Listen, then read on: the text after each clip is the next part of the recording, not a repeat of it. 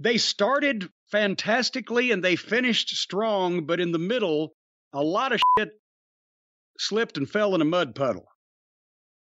But I guess the best segment, and good Lord, they have managed in 3 years to get two of their own homegrown people that hadn't been seen on a widespread national television basis over, and they're both in the same program and both in the same segment here. MJF and Wardlow. Wardlow is the new Goldberg. I'm sensing the hysteria. There's not as many people. Goldberg had the good luck to come along during the Attitude Era, but there's not as many people watching, but they're as into Wardlow as they were to Goldberg. And the first match on the show, AEW, was May 25th, by the way, was Wardlow against Spears in the cage with MJF as referee. And the deal is, coming up on the pay-per-view this weekend, Wardlow has to go through all of these, jump through the hoops and fight Spears and beat him and can't touch MJF and blah, blah, blah. So they started out with this, try to keep the people, and this was the best thing they could have started with to keep people, because the people in the arena were into this from the start, and there was a couple of little things, but otherwise, this top to bottom did exactly what it was supposed to do, which is make people even more frantic to see Wardlow get his hands on MJF. And it was perfect. From MJF's heat getting referee outfit, and then Wardlow he's led to the ring. By the way, did you see the two security guys in the front when he first started the long walk? They looked like they were 12 years old. The last several weeks, there have been some interesting looking security guards mixed in with some people who may or may not be felons. Well, they had some big burly looking fuckers, and they put them in the back and had, it looked like fucking Hook's illegitimate cousin in front. But anyway, so MJF checks Wardlow, and then he's, for foreign objects, and then he's going to let him out of the handcuffs, but son of a gun, he can't find the key. And when he can't find the key, Spears flies over there and jump starts it, and then they're 2-on-1 beating the shit out of Wardlow while he's still handcuffed.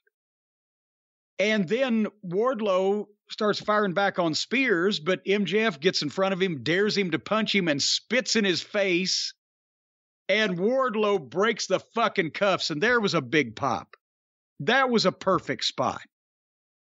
And he makes the big comeback on Spears, and Spears tries to...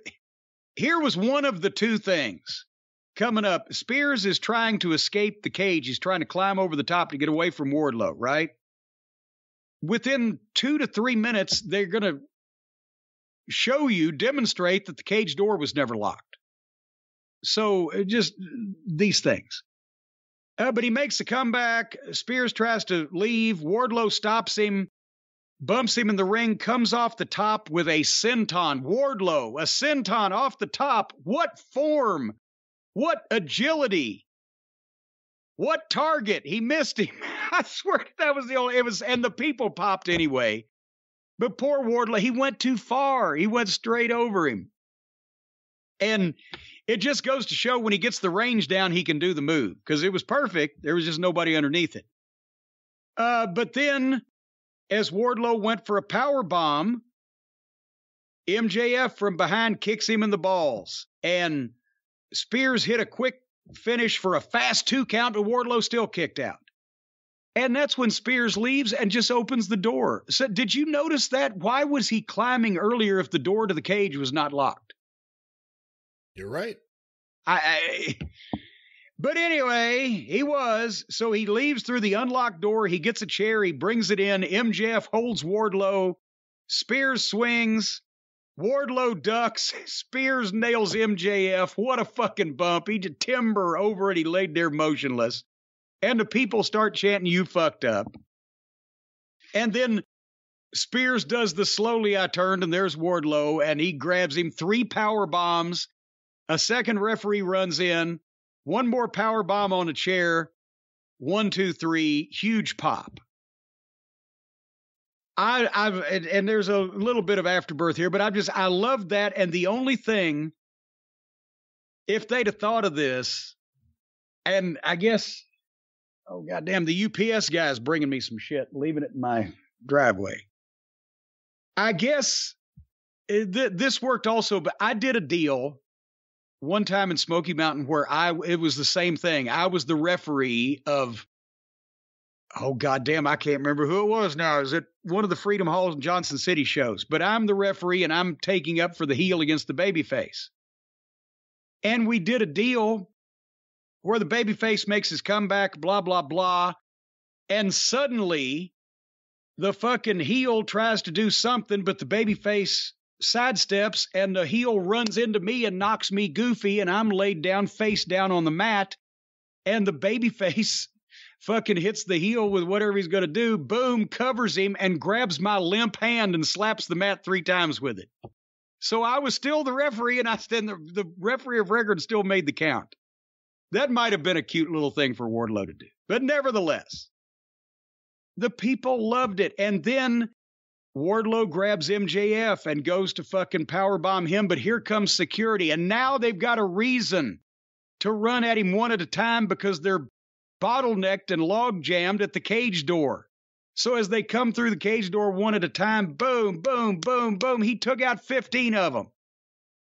And MJF escaped and got away, and Wardlow's standing on that cage, and the people are going crazy. This may be, it wasn't the best match they've ever done on their television, obviously, but this may be for what it was supposed to do and the result it was supposed to get and the feeling you were supposed to be left with.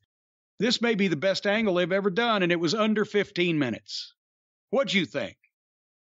I don't know if I would call it the best angle they've ever done, but I thought it was great. The only sad thing was you knew that it was going to all be downhill after this because typically the MJF Wardlow segments and the Punk segments are the highlights of the show. Looking forward to this match.